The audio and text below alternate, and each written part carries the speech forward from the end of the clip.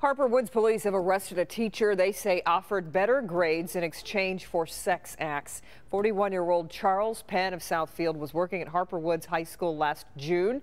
Police say a 15-year-old girl asked what extra work she could do to raise her economics grade, and Penn said he'd help in exchange for sex acts. Another student says she heard the whole thing.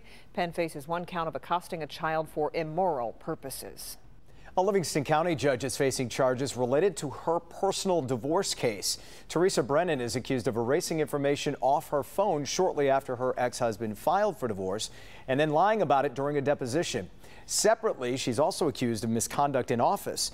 The Michigan Judicial Tenure Commission says she failed to disclose a relationship with a police officer during a murder case, and she used her staff to perform personal tasks for her.